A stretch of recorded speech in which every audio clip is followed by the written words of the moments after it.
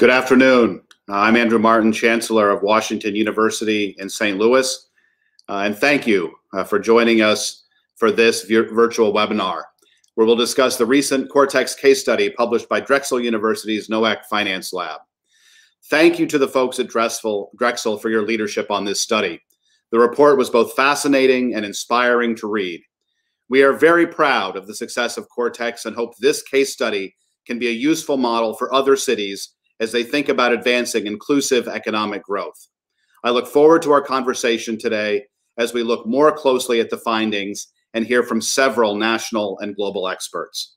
I also want to say a word of thanks to our partners, in addition to Drexel University, who helped make this event possible, including Accelerator for America, MasterCard, the Global Institute on Innovation Districts, and the Washington University Social Policy Institute. 2 decades ago, when the university first had a vision for the Cortex innovation community, we knew there was no way we could achieve that vision alone, nor did we think that was even a good idea. Indeed, the very concept of innovation requires heterogeneous ideas, concepts, and voices coming to the table to achieve what was previously unachievable. Therefore, innovation doesn't happen in a vacuum. It happens through collaboration, shared vision, and through a lens of inclusion. To that end, here at Washington University, we believe that the success of the Cortex innovation community and the success of our local economy and community more broadly is possible because of cross-sector collaboration between organizations like those present today. That's why we see each of your organizations as integral to helping us advance our mission to improve lives, and specifically with a renewed commitment to be in, with, and for St. Louis. Cortex is just one of the many ways we foster economic growth in the region, and we look forward to even more collaboration to come.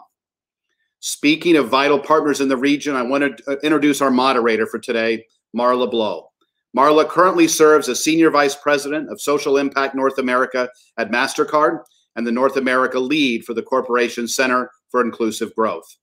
In this critical role, Marla helps build strategies, partnerships, and programs that advance the center's priorities to promote financial security, make economic development more inclusive, support the economic mobility of workers, and leverage the power of data for good. Marla has a long track record of leadership and expertise in entrepreneurship and financial inclusion work, with previous roles as founder and CEO of FS Card Incorporated, and having served as part of the implementation team that stood up the Consumer Financial Protection Bureau. I'm particularly excited that Marla is here to moderate this webinar today because of WashU's strong and valuable partnership with MasterCard. Among many cross-sector initiatives between our two organizations, I'm particularly proud that we've worked closely on inclusive economic development, thanks to strong leadership and collaboration from our Washington University Social Policy Institute.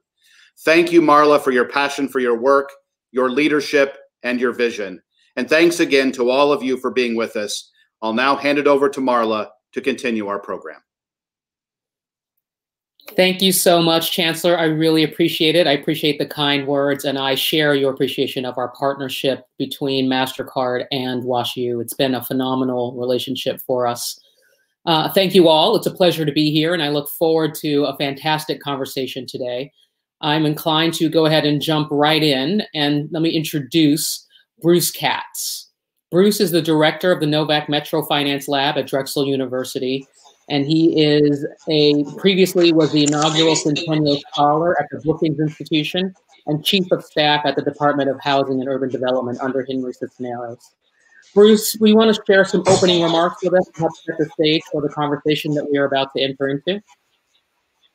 Absolutely, Marla, and thanks to all the co-sponsors of this. So we're going to put up a deck that I'll go through over the next 10 minutes or so. And let me just put this into a little context. As Chancellor Martin says, this is a city case. At Drexel, we've been looking at institutional models that have been advancing inclusive growth, whether that's around innovation or redevelopment or around small business growth or workforce development over the past 15 or 20 years.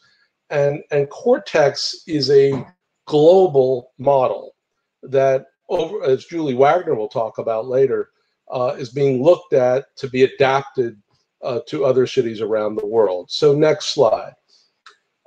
Cortex is a global model of an innovation district.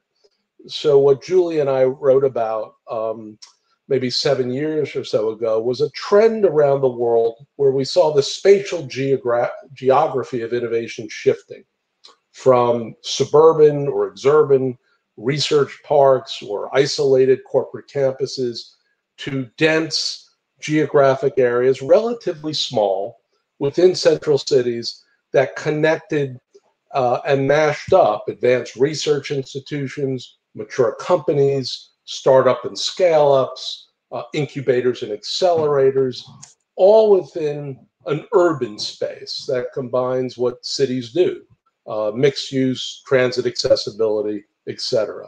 So this is really a best case of an innovation district, which is an emerging trend. Next slide. What's interesting about innovation districts is they combine several different kinds of assets. If you can move to the next slide, that'd be great. These are economic assets. Now, some of those are the anchor institutions and their research arms, but also mature companies that are in different kinds of sectors of the economy that depend on high levels of R&D and high levels of STEM or STEAM workers, many of which workers can get the credentials they need from two-year community colleges. So economic assets first, then physical assets. That's about this co-location and mixed use and transit accessibility. So physicality of the districts matter because they're trying to promote a certain kind, as Chancellor Martin said, collaboration around innovation. And finally, networking assets. This is not just about buildings. This is about what happens within buildings and the constant programming. So an individual working in one element of innovation can connect to a different discipline or to marketing advice or legal advice. And again, this constant focus on business growth, formation, job creation, workforce development, really critical. Next slide.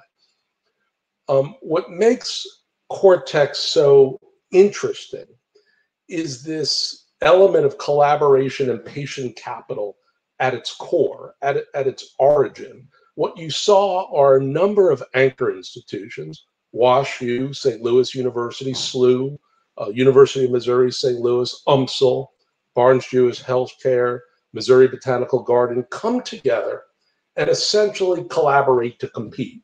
And they put on the table a level of patient capital, $29 million, to make acquisitions of land without any real sense of immediate return. So they could provide that platform, that foundation for longer term regeneration. And then they found a partner, as Otis will talk about, in the city of St. Louis that gave them eminent domain power, land use powers, and ultimately a tax increment financing district. So this is how innovation occurs, but this is also about how innovation districts come to pass in many parts of the United States and around the world. It's this collaboration and patient capital, which is so fundamental. Next slide. So here is Cortex. As you can see, it's almost has like a Switzerland sort of notion. It's in between St. Louis University, BJC Healthcare, Forest Park. WashU is not on this map, but close nearby. UMSL is not on this map, but close nearby. And as we'll talk about as we move forward, WashU has put really remarkable assets, including a new neuroscience facility in the heart of Cortex. There also now is a Metro Link stop. So there's transit accessibility, but this is a 200-acre, very compact, relatively small geographic node of innovation, of commerce, and increasingly a platform for inclusive growth. And next slide. And as you can tell from this, there's a lot of different kinds of uses.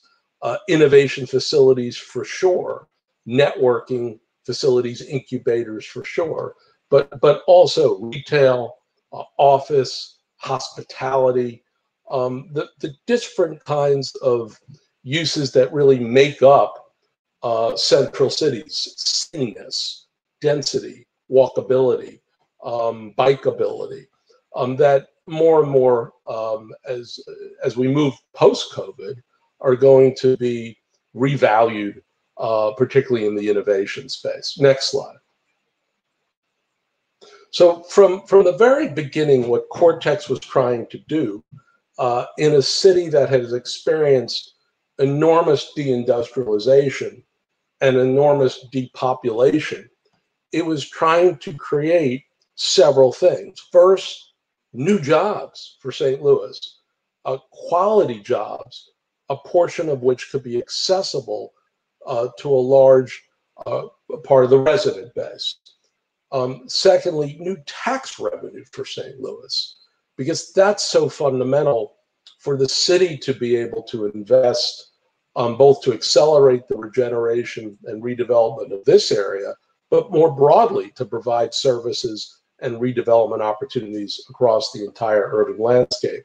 And finally, and absolutely critical, is to use innovative growth to drive inclusive outcomes. A lot of times, innovation and inclusion are seen as separate, unrelated, almost competitive with each other. From the beginning of Cortex, there was an understanding, and I'll talk about specifics here, of how innovation, well done, intentionally done, purposefully done, can drive inclusive outcomes. Next slide. So here's the economic impact that was essentially summarized for some friends of ours from HR&A advisors. Large numbers of jobs have been created within a relatively short period of time, at a time when the population has been declining and jobs have actually been lost from the downtown. So this is a signature impact in any city, but particularly in St. Louis, which has seen an excessive amount of employment decentralization and economic dispersion. So job growth, company location. Now, initially this started with the life sciences sector, just given the prowess of the advanced research universities and the hospitals, but it's expanded to other sectors of the economy over time, as you'll see from Boeing, and you'll see from some of the other examples: services, advanced manufacturing, cybersecurity, ag tech, and increasingly there have been intermediaries that have been either locally formed or brought in from the outside, like BioSTL, a global example that has really been locally generated within St. Louis, but also the Cambridge Innovation Center, which came in to basically accelerate commercialization and networking within the campus. So very large impact within a relatively short period of time. And next slide, with enormous possibilities going forward. As Julie can talk to with regard to these innovation districts in the United States, whether it's Pittsburgh, whether it's Cleveland, whether it's St. Louis, whether it's Cambridge, Massachusetts, there's almost a hockey stick effect to growth, where you start out by putting in your assets, economic, physical, networking, and the job growth begins to take off and the business formation begins to take off after a number of years. That's exactly what has happened in Cortex. It's a remarkable story. Next slide. The fiscal impact over time is going to be remarkable because there's been substantial tax increment financing investment. That was important, particularly given the market conditions of St. Louis, to get infrastructure built, to get real estate moving. But over time, there's going to be a dramatic fiscal impact, which again will be used by multiple parts of the city system, whether it's the city of St. Louis itself, the school district, the museum district, the public library, community college. Many different entities will benefit from the growth of Cortex. So it's got a radiating effect across the city landscape. and many residents within St. Louis will ultimately be positively affected and benefited by the fiscal impact. Next slide. The inclusive impact, though, I think is really what's of the moment. I mean, the U.S. is dealing with some significant issues, as we all know, around growing Black-owned business, around growing Black and brown participation in the labor market, particularly in the STEMs portion of the labor market. So from the very beginning, there was a focus on expanding Black and brown-owned business in district construction, but over time that's expanded to increase board diversity, access to programming, STEM training. STEM STL is part of the Bio-STL family of intermediaries, training for entrepreneurs, and partnering with the universities, particularly WashU, to ensure access to affordable lab space. So inclusive growth and inclusive innovation has multiple meanings. And potentially, again, if designed well, financed and delivered, can really have dramatic effects, particularly in a city like St. Louis that has struggled for some period of time. Next slide. As many folks from St. Louis on the call know, there is a draft STL 2030 jobs plan that is out for public comment right now. Cortex really ticks the box on the 5 major strategies of that jobs plan. It's about the inclusive economy.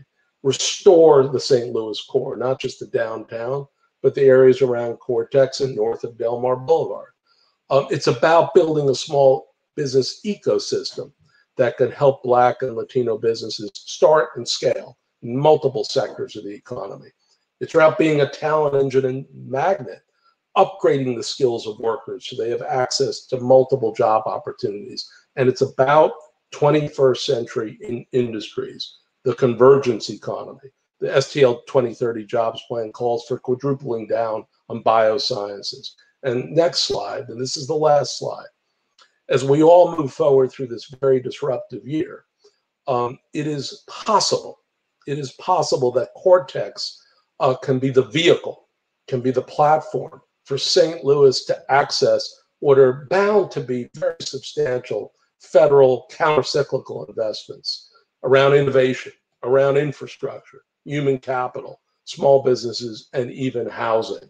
So what is built at Cortex, what has been built at Cortex, is literally the gift that keeps on giving. It's evolving, it's iterating, it is becoming, and already is, an example of the potential of this new spatial geography of innovation to drive inclusive growth. Thank you very much. I really look forward to listening to the panel. And Marla, thanks again for moderating this. Absolutely. Thank you, Bruce. That was phenomenal. Really intriguing insights. Really sets the stage for quite a lot for the panel to jump in on and opine.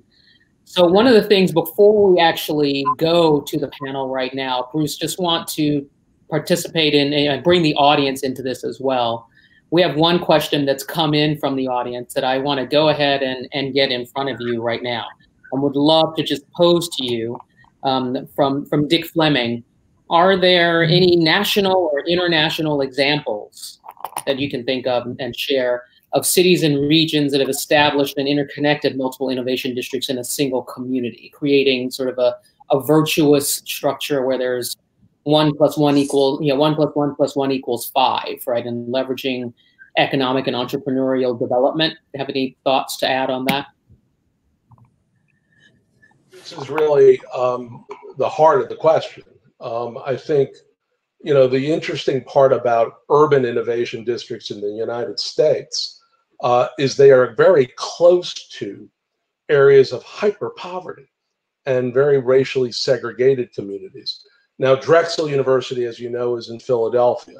West Philadelphia has Penn, has Drexel, has Children's Hospital, has multiple research institutions. But the Mantua neighborhood, literally a walk from West Philadelphia, is one of the poorest in all of Philadelphia. So one of the case studies that I would argue that, or ask that people take a look at. The West Philadelphia Skills Initiative, which was basically put together like by the anchors of that innovation district that really are like WashU and SLU and Barnes Jewish and so forth, has connected hundreds of residents from those communities to good jobs, well-paying jobs in the anchor institutions with real ladders of opportunity. So I would say Philadelphia has been a first mover on that very focused skills initiative side. But frankly, the mantle's out there for other innovation districts to leapfrog and be the vanguard of inclusive growth. Okay. Thank you. That's an interesting example, one that I am familiar with. I spent some time in that area in undergrad, so I remember it well. So let's turn to the panel and actually get some more voices into the conversation here. Thank you all for joining us today. It's great to see all of you. I look forward to some phenomenal remarks and great insights. And let's start with you, Otis Williams, Executive Director of St. Louis Development Corporation. Mr. Williams joined SLDC in 1998 and has led it since 2013 under Mayors Slay and Crewson, working on some of St. Louis's largest projects, including the development of the new Busch Stadium, Ballpark Village, the redevelopment of the old arena site and City Hospital, and of course, the Cortex Innovation Community. So thank you, Mr. Williams, for joining us, and would love to just start with asking you about inclusive growth, right? Inclusive growth, I work in the Center for Inclusive Growth, right? Inclusive growth is the goal of the work we are all doing. But that concept has evolved over the 20 years you've been working in economic development. Can you describe how inclusive growth and expectations for it have changed over time? Would love your thoughts on that. Thank you, Mahler, and thank you for inviting me to participate in the panel. So I wanted to just basically say that this has been an effort by all to try and make sure that we have inclusive growth. But let's go back 20 years. At that point, it was much more of a discussion in the public sector because of the interest that we have there, and so it's just recently that it is because of a number of events over time, and I think we're experiencing a number of those in the press today, where I think the corporate community and the private community have realized that there needs to be a much more intense discussion about inclusive growth. And so with all of those events coming about, I think now what we have is the development of a number of plans. And I think if we go back 20 years, the city had goals that they were shooting for, and it may have been the only jurisdiction in this region that may have had printed goals. But I think today, almost all of the jurisdictions are thinking about it, are talking about it. A few have already, approved some goals. But now we also have the private community now coming in, hiring folks to be their inclusive monitor, growth director. And so the discussion is widened. And so I think that's the difference in where we are from 20 years ago. Okay. Yeah, thank you. Really interesting. And Bruce described the St. Louis economic landscape at the time of the Cortex founding. Can you talk about how Cortex fit into the region's overall economic development strategy? Sure. We've been talking about the growth in that particular geography for a long time, and Bruce described it, really well, in the sense that we had 200 acres that lay between two major universities, outstanding universities, and the hospital, BJC, and so there were lots of thoughts about what to do there, but we had something we call Technopolis at the very beginning. But then with the help of the institutions like WashU, UMSL, and St. Louis University, the group came together that Bruce defined and developed the concept for Cortex, which we have today. And so it took a major effort, but it also took investment from the private institutions to lay the groundwork. It was not something that could be done solely by the public sector. And so with the help of the private entities and institutions, this became a reality. Thank you for that, Otis. I just want to pull that thread one more strand here. You mentioned this was between two universities. Bruce was just talking about Philadelphia, where there are two universities as an example and a case study that we might look at. Do you have a view on universities in particular? And it sounds like two universities may be different from one. Am I reading into that too much, or does that resonate? Well, it may be a little too much, but I think what in this case, we had institutional support along with the private support. We were lucky in the fact that we had two.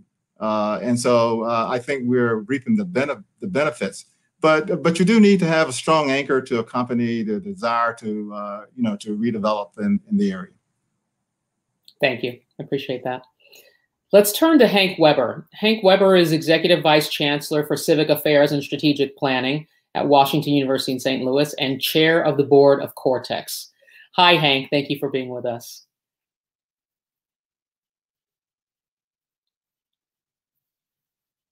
Uh-oh. I think I see Hank talking, but Hank, I can't hear you. I'm not sure if others can.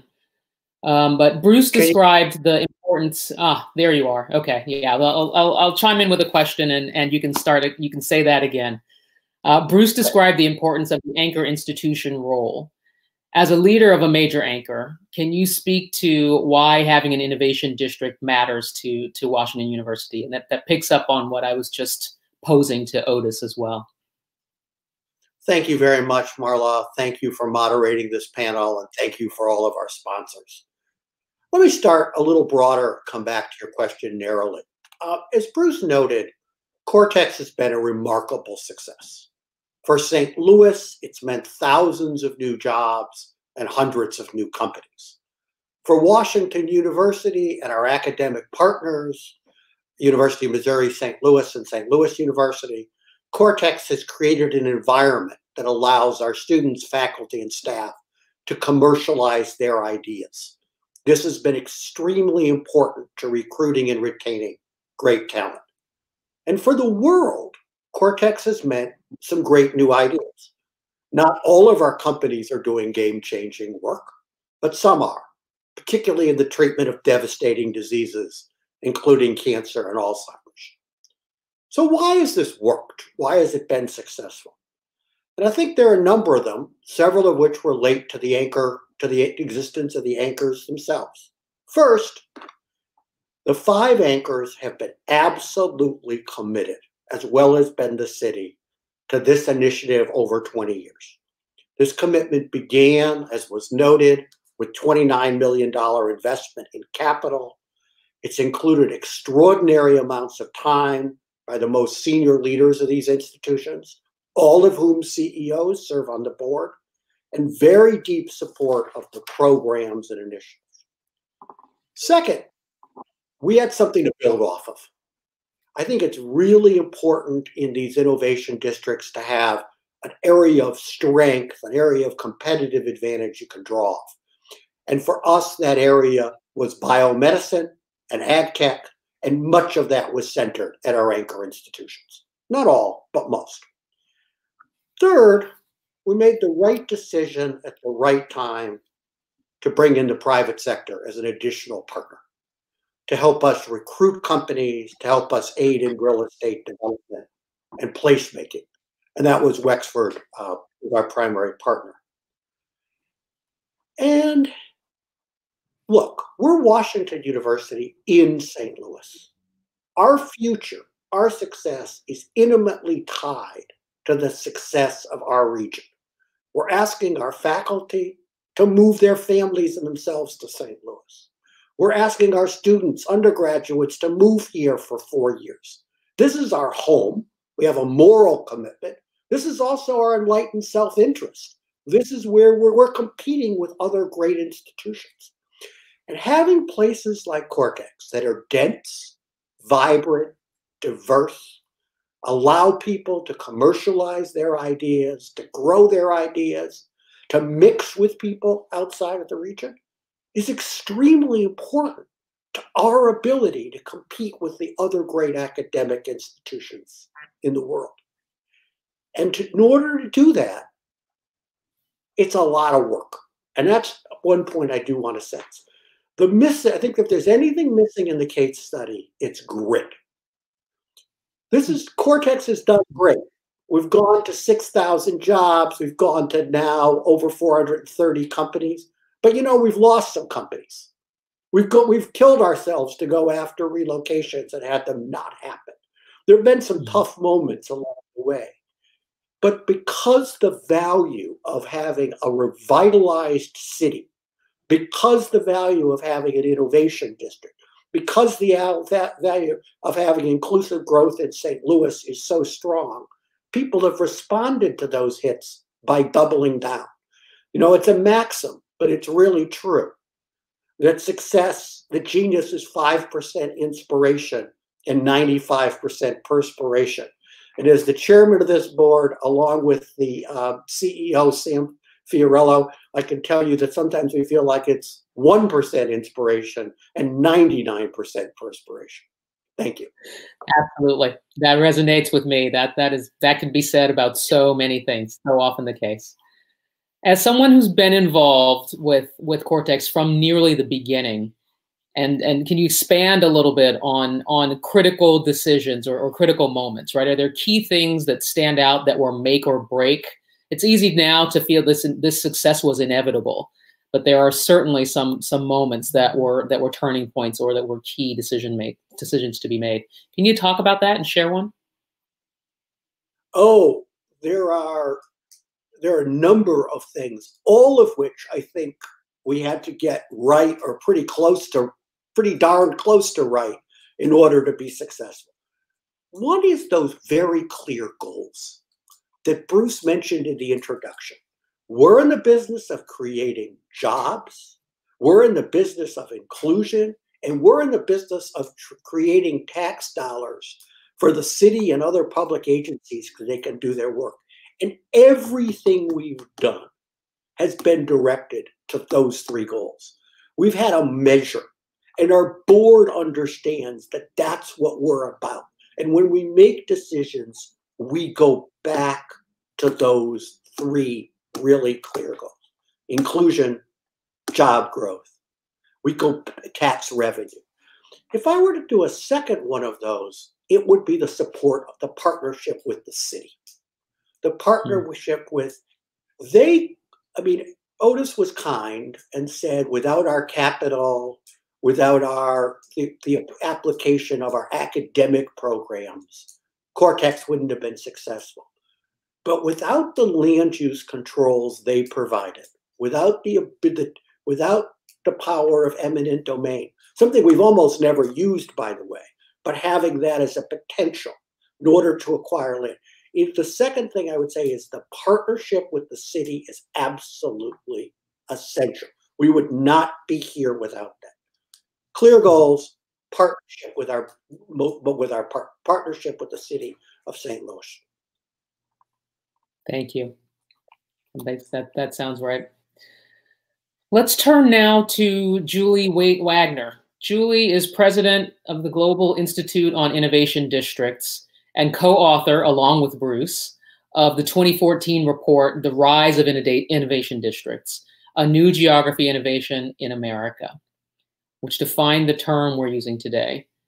Thank you, Julie, for joining us. And would love to start off with asking you, how many innovation districts are there across the world? And where does Cortex fit in that global context? So I want to thank you for this invitation. And I am joining you from Europe. And my team is global. They're in many different regions. And I think it reflects this sort of emerging phenomenon that is a global one. Our analysis points to 120 innovation districts that are emerging or evolving around the world, but we actually believe that number is higher. And that so we're currently in the process of validating around 80 to 90 additional areas which are likely to be innovation districts. And it has to do with a lot of the issues that Bruce talked about before, sort of the changing preferences, the changing trends that are driving these kinds of locales to manifest. Now, where we find these geographies of innovation, if I was to sort of look at it from a percentages perspective, the greatest share is in North America, followed by Europe. But there is an really interesting constellation of innovation precincts that are both emerging and evolving in Australia. And once we break out of this pandemic and can travel, I would strongly encourage many people to try to move and travel to Australia to see the diversity of innovation precincts there. Now, I want to look, though, for a minute about Cortex, because I think the question that I would like to sort of push here is sort of where does Cortex sit within this story of 120 districts? And, you know, we haven't done the analytics that sort of like say, okay, here's the ranking and here are the different variables that say you're here versus here. But we can look at it from a qualitative and quantitative view, and we can say that Cortex has reached a level of sophistication. There is no doubt about this, and it's through powerful planning and development tools, which have been talked about before, the inclusion of an enlightened developer. Hank mentioned this, it's Wexford, with a long-term view, a very important component of that. The impactful approach about blending programs with development, that it's not a real estate play, it is so much more, it's about an infrastructure and ecosystem development. That's a different kind of architecture of growth. And so this is what we're talking about. It's a different language, it's a different way of thinking about growth. And then I really want to emphasize the organizational components, the governance structures, the active, diverse board that leans in. I think Cortex is the model, frankly. And it's for this reason, you know, we as a separate and an independent organization, a research organization, we are really pleased actually to give and demonstrate that Cortex is a best practice of organizing for success. They have, over time, like methodically developed the systems and the structures, and when mistakes are made, they course correct, and they put the alignment of actors and the financial mechanisms needed to drive new ways of innovative growth. And so for us, Cortex is an important model globally. And we share this model both inside and outside of the United States, because Hank, I think you're exactly right. This notion of how you organize and how you think about how to structure and strategically align this work and pull all the necessary levers, that work cannot be understated. And so this is an important thing that differentiates Cortex from many other places. Yep. So let me ask on that. Even with Cortex as a best practice, right? As kind of the beacon of what's possible and how these can perform, especially with that commitment over time and the continued adjustment and tweaking. Are there lessons still in other innovation districts around inclusive growth and on other dimensions that Cortex should be looking to import or continue to use and employ as they bolster and grow from here, even at the top? Yeah, that's a really good question. I think I'd like to sort of posit it as an observation, because we know how integral the city and city actors have been in shaping and defining and catalyzing what could happen in Cortex. But we're also working with a number of innovation districts outside of the United States. And there is a distinction. There is something very different in how some of these districts are led and organized. And so in many other cases, Medellin, Colombia, Beersheba, Haifa in Israel, for example, you will find city governments, and even in Israel, national governments to some extent, literally leading, managing, running some aspects, in fact, key aspects of this work. So there's a different sort of structure, if you will. And so while I'm not saying and suggesting that city governments need to champion, right, the districts at this level of specificity, what they are contributing, what those external, outside of the US districts are contributing to this emerging practice is that they have a built-in framework where district efforts to advance inclusive growth are naturally linked to the city and the region. So I guess if I had to say, I would call this as a spatial architecture of inclusive growth, which I'm seeing as it being a regional architecture, one where the district, along with many other economic hubs, are naturally embedded into a regional system, such as workforce development and educational systems. Yeah. Okay. Thank you for that. One question coming in from the audience, let me pose that one to you, and I'll leave that open for other members to chime in on as well as we move through the group. How does manufacturing fit into this? I think about, there's maker communities, there's manufacturing that's coming back. Just curious about how you see that fitting in, either here in Cortex, as we're talking about in St. Louis, or in other innovation districts as you've looked across the globe. Yeah, so it also depends on how the type of manufacturing. So a lot of the advanced manufacturing, right? In fact, some of the analysis, because we actually also conducted analysis on Cortex over the last year, and we found ourselves finding that some of those tech clusters, some of the tech companies that were developing, prototyping new waves of tech were actually more in the advanced manufacturing sector than what you would consider in sort of computer science IT. So we found that interesting.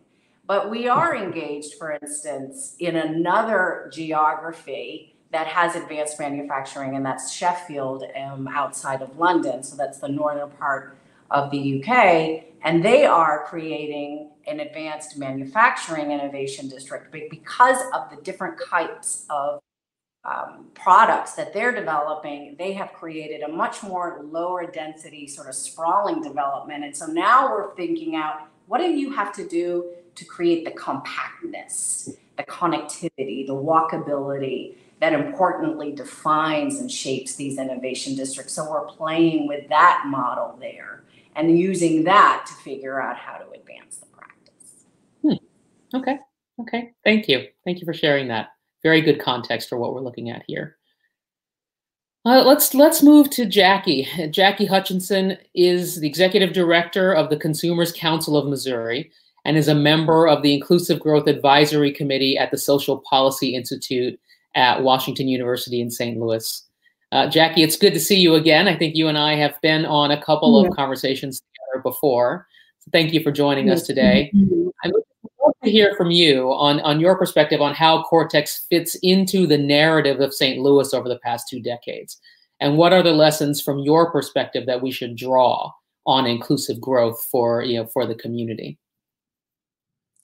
Well, having been born and raised here in St. Louis, I have seen the decline in St. Louis as manufacturing left the city and people left the city. And so I've seen the decline in the city of St. Louis, and Cortex has really been a model for growth in our community. It has stabilized that community around it. It has provided jobs for the community, but also it had from the very beginning a model, goals for making sure that there was inclusive growth. And so it included making sure that there were minority and women-owned businesses involved in the construction, and making sure that there were minorities on the board. All of the things that were important to making sure that the entire city was able to benefit from that growth. As they began to see that wasn't enough to bring in enough African American jobs or businesses, they added more seats to the board and did things that were intentional in making sure that there was inclusive growth. Participating in the loan fund for construction was very important. It was something that was much needed in the community, and it expanded the reach beyond just the 200 acres of the Cortex property into the community, expanded that reach. So they've set a new goal. The board has set a new goal that I'm really excited about. And just to quote it, to make Cortex the most racially, ethnically, and gender inclusive district in the country. And I'm really excited about that goal because I think it's a huge goal with potential impacts throughout the region.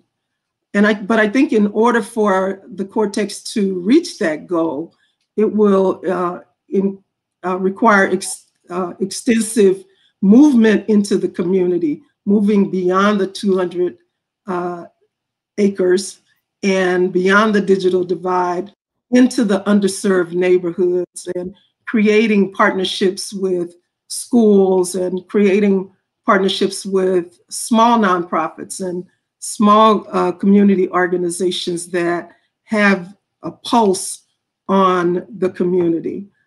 It will take engaging our youth. I think that one of the things that could be, one of the challenges and things that could be done better is to reach those youth who don't even know that Cortex exists and don't know that the opportunities that it provides in the city are there for them also. And so partnerships with schools and underserved communities that would allow them to reach kids at an early age and let them know that there is a possibility for jobs in the tech area that they could have with training and setting up programs. I like the model from Pennsylvania, the training program, and setting up those kinds of programs in communities outside of the district will feed back that talent that we need in order to achieve that diversity. Yep, yeah, that makes sense, and I can see that relationship that you're talking about is a really interesting one. Just one more nudge on that. You mentioned a number of things that you think would be opportunities, and what you think would be nice to see for the community going forward from an inclusion perspective. Just want to push you a little bit. Is there anything else, any other asks or anything else you see as the broader opportunity of going forward into the future that you would say Cortex can look into from a community and inclusion perspective? Well, yes, I think that having maybe some mini hubs in other communities where it could spark growth, and be connected back to the larger footprint. But just having mini hubs throughout the community would help. Participating in jobs programs and mentoring. It would be fantastic if even half of the employees at the Cortex mentored a child, brought them back to the Cortex, let them know what an innovation district is all about and how it impacts their lives and how it impacts the full community. I think those are all ideas that would help expand the reach and let more young people know that there are opportunities out there that are being developed that they can very well take advantage of, and particularly those who don't see college as an option. Training programs that would get them into jobs would be fantastic. But some of those are going to have to be taken to the neighborhoods and the communities where they live, and partnerships created with the organizations on the ground that are already trusted in those communities. Okay, thank you. Those are great thoughts, great suggestions. That mini hub idea is a really interesting one. Before we take more questions from the audience, and we're starting to see those come in, and please do continue submitting them, let's round out the panel and hear from Sam Fiorello. Sam is president and CEO of Cortex Innovation Community. Sam joined Cortex in March of 2020, just as the pandemic swept the country.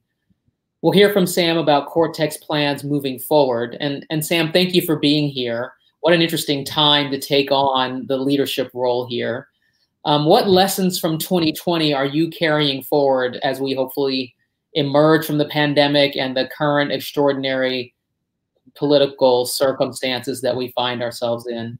And how are you shaping the organization going forward from here, shaping the entity? Thanks, Marla. Thanks for moderating this. And I too want to thank the sponsors and Drexel for the great work here and a chance to talk about Cortex.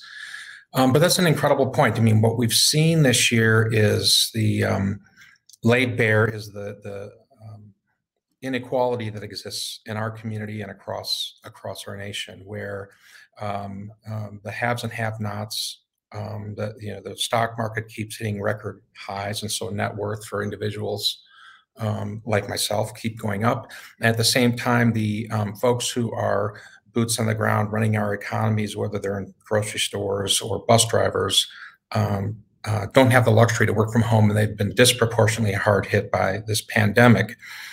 We also saw with the murder of George Floyd and the unrest that happened from that, that there is a lot of pent-up frustration and anger, rightfully so, from a huge swath of our population. And so for a place like Cortex, it's incumbent on us to think about how can we be part of the solution. Jackie talked a lot about workforce and talent. And as we work through myself and members of our board, what will be the next phase of Cortex's life, the next 5 to 10 years, we look at things like, can we be involved in a big way on talent development? Talent is the currency of a tech economy, tech jobs, and for a region. And there are two sources of talent. One is your ability to import the best and the brightest from other parts of the country and the world and convince them to put a stake down and build their careers here. And it's important. But the other one is equally and maybe even more important, and that is to mine the local talent pool. Underemployed, unemployed individuals, and certainly a large cohort of those individuals, people of color, we have to find a way to bring them into this places like Cortex and the jobs that we create and other innovation jobs throughout the district. So those will be big areas of focus. How can we, with our power to convene, the demand side, the employers, the supply side, the schools and education programs, and then the training programs that already exist in our community, can we help create something that's accretive and where the whole is worth more than the sum of its parts?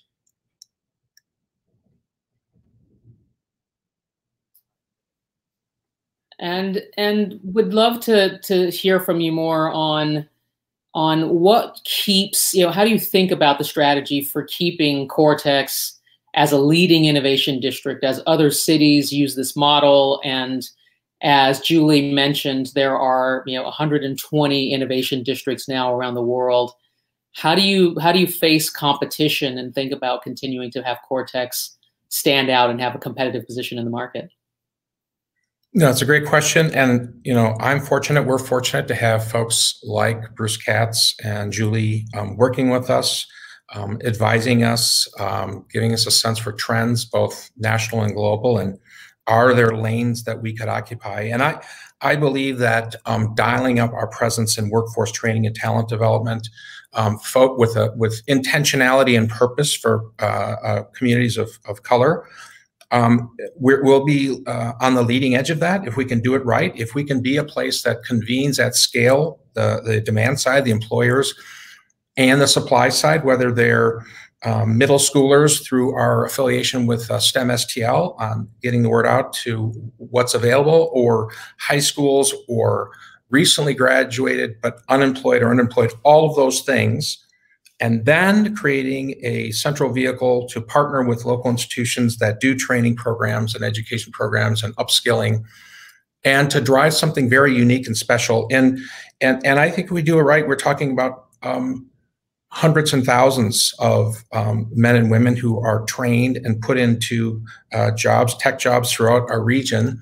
And it'll be great for our region. And it will also, Marla, if we can figure this out, it will be a competitive advantage as we try to recruit other companies to our region, because everyone's feeling this pain of how do I meet my workforce needs and how do I meet my aspirations to have more diverse and inclusive workforce. It's not easy. If we can figure out a way to create a system that helps meet both those, I'm convinced we'll be able to convince companies that don't have a presence in St. Louis and say, one reason I should be in the St. Louis region is for that. So really exciting.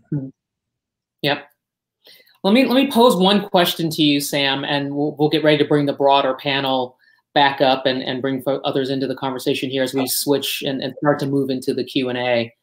But what do you think about the possibility of Cortex narrowing its focus and really honing in on particular industry, like say biotech or healthcare, or do you really focus on maintaining that very broad focus on innovation, inclusive of those spaces and beyond? And what are the incentives and structures that are not in place that might be needed to drive that kind of decision? So I think Hank mentioned it in his comments. One of the things, best practices, learnings for others out there aspiring to look at Cortex as a model or any region is to play to your strengths. You can't just, I think it's folly for St. Louis to try to out Boston or out San Francisco. So the founders of the Cortex Innovation Community said, we have a best-in-class medical school at Washington University that is an engine for discovery and solutions to improve the human condition. And St. Louis University has a whole host of things they do well. UMSL as well. Our hospital systems in our region, if you add it up, we punch way above our weight class with our concentration of health systems. We're about to get one of the largest federal investments ever made with the building of the NGA West, and that will be another thing that we should leverage, and to say we have something here that's special, and we're going to build on that strength. From there, Marla, I think that so for Cortex to have that level of diversity is what is the anchoring strength that you're building on. And then from there, again, I think what Cortex is going to do, and it's incumbent on Cortex and every other innovation community in the world, is to say it won't be enough if we create 10,000 more jobs, if there's not equal access to that success of those jobs, if more individuals throughout the community aren't participating in that benefit. Jackie talked about maybe getting out there more and having silos or presence. We're open to all sorts of things. How do we make this 200-acre geography a more welcoming place? We are in discussions right now with Harris-Stowe State University, historically Black College University, 2 miles east of here, about a possible affiliation so there can be a Harris-Stowe State presence on this in this district. And so those students can, every day when they come to classes, be exposed to the programmatic activities that come here. The employers, I think it increases their chances for internships, jobs, post-graduation. One of our newest members of the Cortex board is Dr. Corey Bradford, the new head of Harris-Stowe State. And again, that goes back to, and I really give credit to the folks who came before me and the current leadership, Hank and the rest, is it takes intentionality, that this has to be part of your definition of success. And by this, I mean inclusive and equitable economic growth in our region. So, okay. Let's pose some broader questions to you, Sam, as well as the entire panel, and enable others to be able to chime in and offer up some thoughts on this. One of the questions that I want to bring up here is how do innovation districts minimize and navigate really the digital divide that is present along income, race, and geography, importantly, within both urban and rural communities? How has that played a role here? How do you all think about this particular instance of innovation having sort of navigated that fault line that can so often run through the cities? Marla, can I take a crack at that? Go for it, please, Hank. I think it's 3 pieces. One is it will not happen if you don't focus on it. It It was a point Sam just made. You have to be extremely intentional. If you simply go to the first person who knocks on your door as a company, you won't achieve that. Second is you've got to work on having your environment be as welcoming as it can be. We're the host at Cortex under normal times of the largest weekly gathering in the world of the innovation community. 500 people come, do seminars, drink a lot of beer, and engage around a whole set of topics in the innovation space. That group is more diverse than the St. Louis region. It's not as diverse at the city, but it is more diverse than the St. Louis region. And that's by carefully reaching out to communities. But third, and I think it is our future, and I think Jackie, I think eventually we are going to have to do more to not just have people comfortable coming to us, but going to them. I think Jackie's right that there are going to have to be pieces of Cortex and that are located in areas of highly disadvantaged communities. What those are, what they're focused in, is part of our current strategic plan. But I believe in saying, we've done some of that in, for example, training programs that we've sponsored in North St. Louis. But I think we've got to work on making sure we're as welcoming as possible, but that we're at some point going to have to reach out and have activities on the ground. Yep. Other thoughts on that digital divide? Yeah, Julie, please. I had a few sort of observations. I think, COVID and with a number of children now needing to study at home, it exposed the digital divide in a way that we had before. It really, it positioned districts to say, wait a minute, we actually should and we do have a role to play. And so I've been sort of monitoring which districts are sort of saying, what does that look like? So some are sort of providing, an advocacy role and figuring out how do we work with a specific set of schools to provide and support and reduce that divide. Others are thinking about what should be the new role of utility companies and other kinds of infrastructure actors as part of that regional infrastructure and architecture that I was talking about before. I think it goes back to that. I think you're going to have to look at a broader scale as much as you look at sort of targeted measures. Mm-hmm.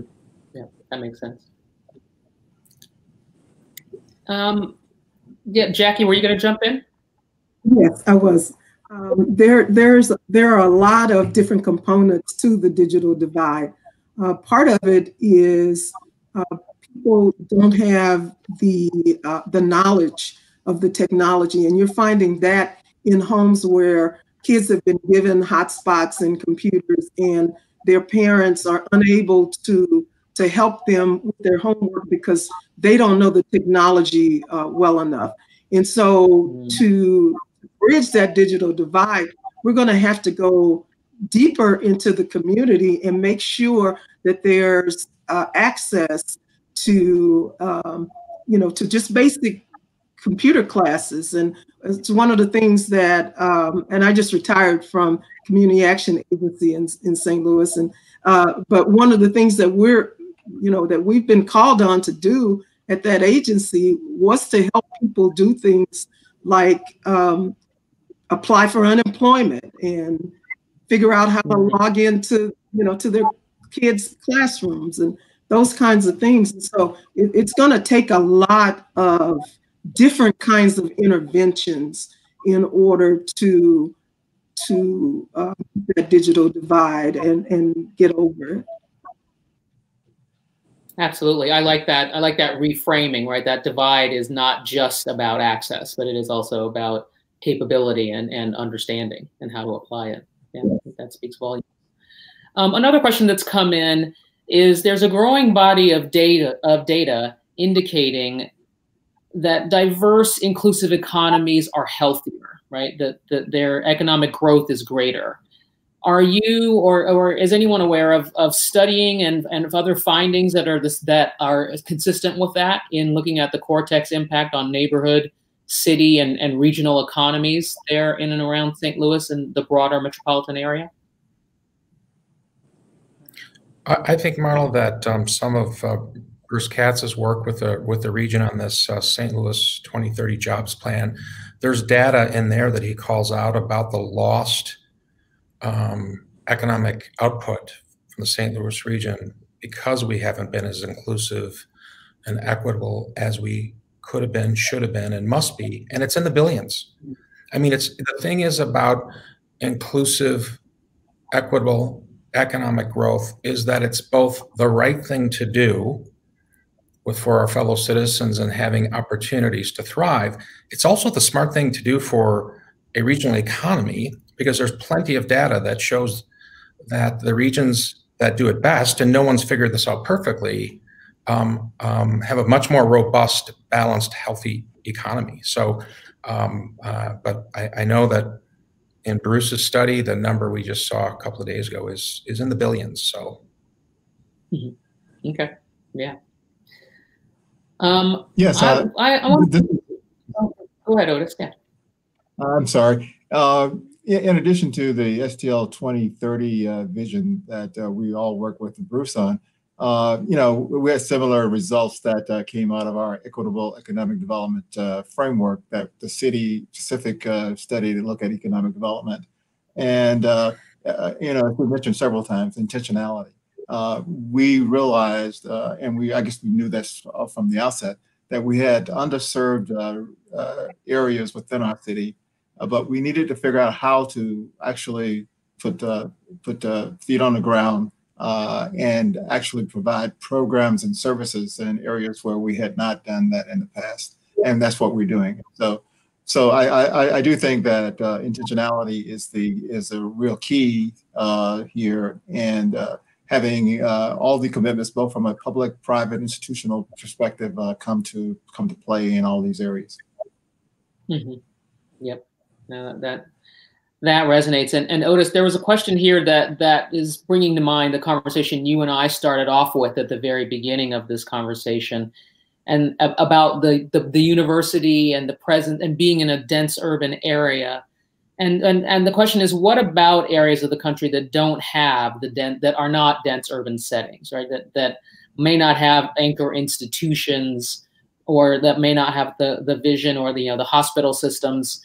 How do those areas fit in? And Julie, would love your thoughts on that, having looked at a lot of innovation districts. Does it work in places that are not quite as dense and as rich with so much of the institutional structure that we've talked about here at the beginning, and that Otis was leading with when we started this conversation? Yeah, I'm happy to offer some thoughts on that. I mean, we are often asked to look at places that have a starting set of assets, whether it's research institutions and medical hospitals, or whether it's corporations and companies providing R&D, and so we're trying to sort of say, where are the assets and attributes that can create an innovation ecosystem that can then be enabled and furthered through intentional efforts to grow inclusive growth? Because we're talking about an innovation district rather than any other type of hub. So we sort of look at it as, what are the actors that are currently there? What kinds of unique specializations, research strengths, and their ability to commercialize those research strengths? And then what's the critical mass? What is the critical mass of research dollars, critical mass of talent, the diversity of talent, the innovation infrastructure? We're looking at all this. We have a very detailed diagnosis to try to understand that.